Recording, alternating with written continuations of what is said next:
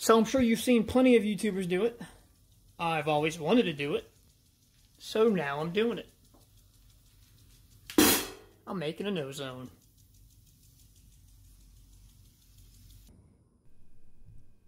This is the Sabian B8 Pro 18-inch medium crash.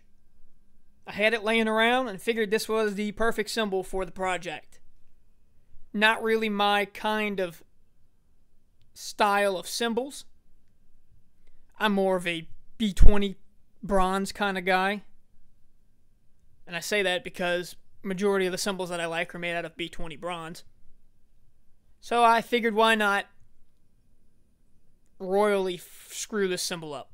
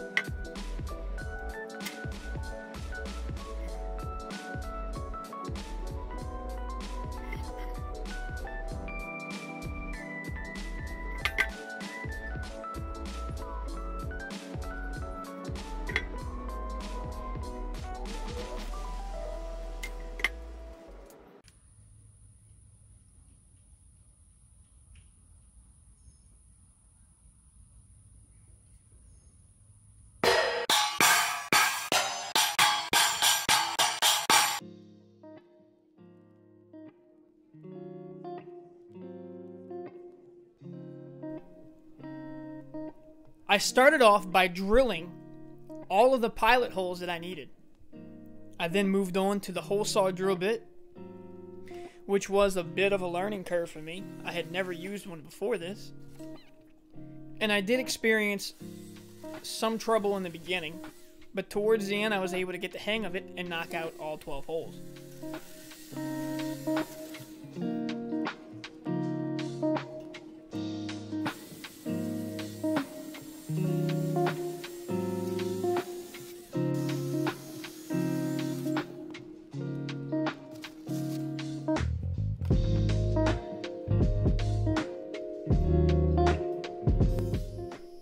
So after cutting the holes, I took the cymbal back into the shop and used a Dremel to sand down all of the burrs and make sure the holes were no longer sharp. Excuse all of the mess and dust. I've been working on a lot of other projects and haven't had really much time to do any cleaning. So yeah.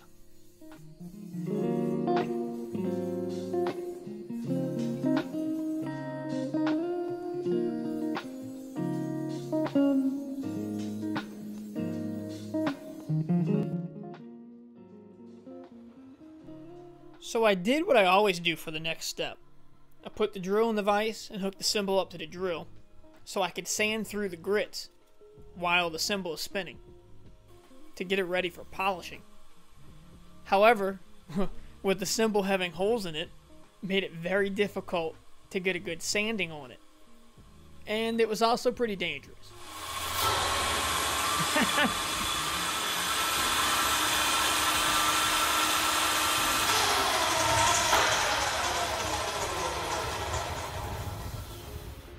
So seeing as the circumstances that I was dealing with, I decided to scratch that idea. I don't want to lose a finger, even though that would probably make this video go viral, but I like my fingers more than that.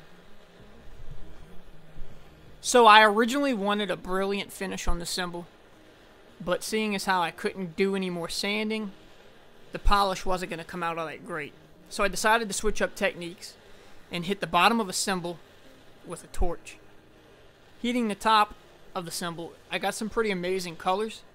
I was shooting for a light purple to dark purple color range.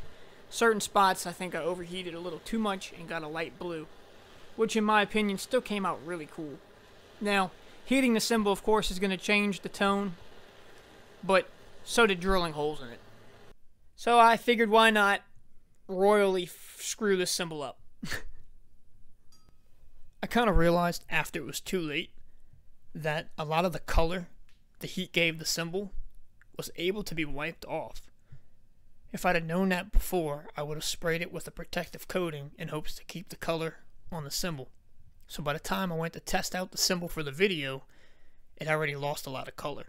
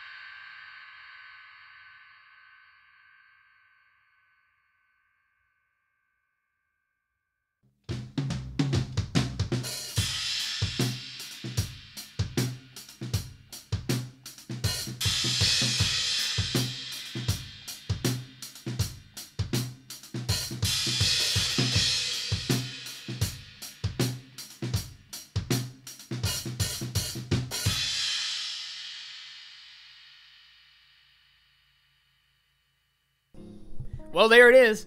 This was my take on an ozone cymbal. As far as it sounds, clearly a professional ozone sounds better. But I do like the little trashy sound that this cymbal has. I think if utilized correctly, it'd be a great accent cymbal. You know the deal. Like the video, maybe leave a comment. Tell me if you liked it.